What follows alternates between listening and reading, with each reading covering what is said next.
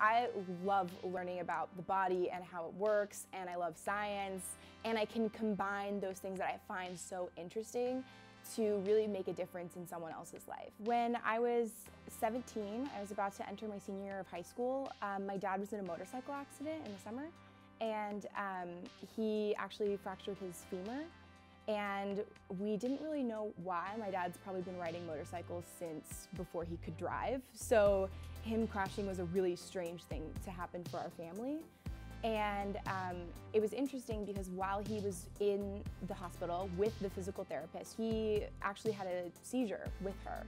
And that's when we found out what was going on. And that's probably what caused his motorcycle accident.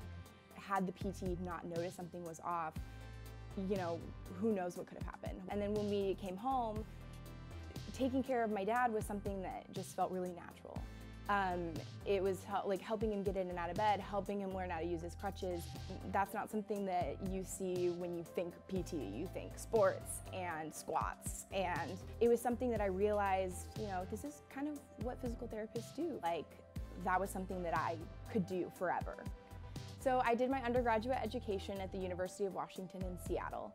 I got into my first biology class and I never really looked back. Physical therapy is a lot of science, a lot of physiology. But I remember my senior year of high school watching Pitch Perfect. So that's the first thing I looked for when I got to college was, oh, is there an acapella group I can join? And I was in that group for 4 years. I loved it. And so when I came to New York, I remember my first summer here, it was kind of hard because I felt like something was missing, and there was like one point where I realized, oh, music is missing. So I went, like, Googled all the NYU acapella groups, and I found the ones that compete. I found the mixtapes, and that was the only group I auditioned for because I was like, this is the only one I really want to be in. And I'm so thankful that I got in because it's been a huge part of my experience at NYU. Graduate school is hard and taxing and super stressful sometimes, and being able to come to these people like twice a week with the mixtapes is so therapeutic. And being a performer in general has helped me just be more confident when I'm talking to people. You know, your job basically requires you to be with patients all day long.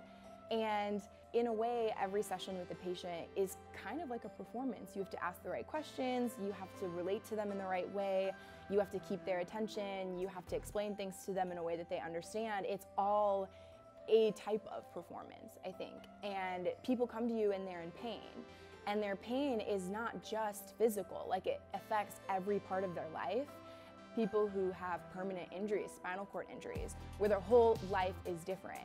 And this isn't just PT that works with them, but PT does get to work with patients like that and help them learn what their new normal is. Because sometimes that's what PT is. There's so many different facets of it.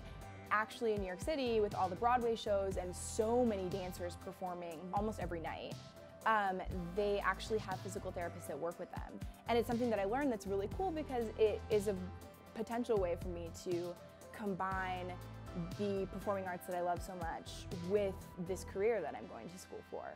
And I love that my options are so wide open, but I also love that in every one of those options, I get to use all of the tools that I've gained here to make a difference in so many people's lives.